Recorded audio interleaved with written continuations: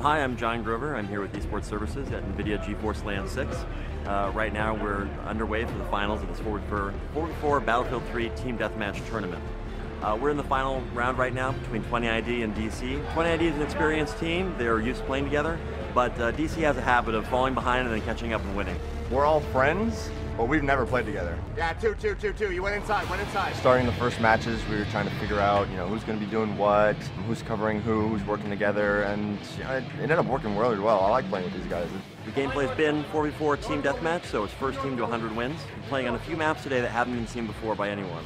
For the finals, we were playing on Firestorm. 3 large warehouses. It's crazy. It's lots of close-up and lots of long range, and so many places you can be dropped on.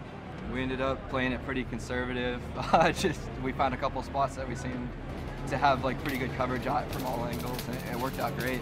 It's a great map. I like how you have the containers in the back where you can hold up back there, and if that's not working for you, you can shift to other areas around the outside. I mean, there's a lot of action. It was kind of scary at first because what they do is they find really good hiding spots, and where you could barely see their head, and somehow they're spraying you and killing you. And they would hide on roofs and stuff like that. So, I mean, we had to just basically try and get inside, find as much cover as possible, try and stick together for revives and stuff. And there was just some times where you'd get that lucky kill on some guy you could barely see. Yes, I got him.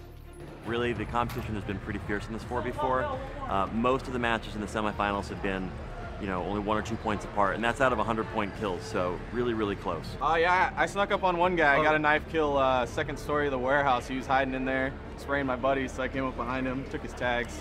This guy got the legendary knife kill though. The game-winning knife kill. Yeah. Oh, yeah? Yeah. Oh, we had a guy that was having a little too much fun up on the 3rd story roof. He was doing some real damage. So, I mean, that magic number, 99, I know they called him on the roof. Chucked a nade, hoping, didn't get anything, climbed up the ladder, fingers crossed the whole way up.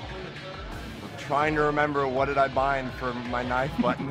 Came up behind him, and that was it. Game over. Got him, flanks down. Revive right here.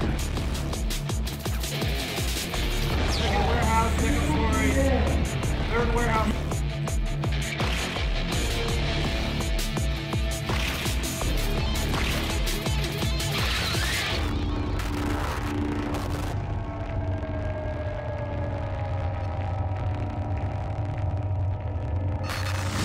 GeForce LAN 6, we're on a boat!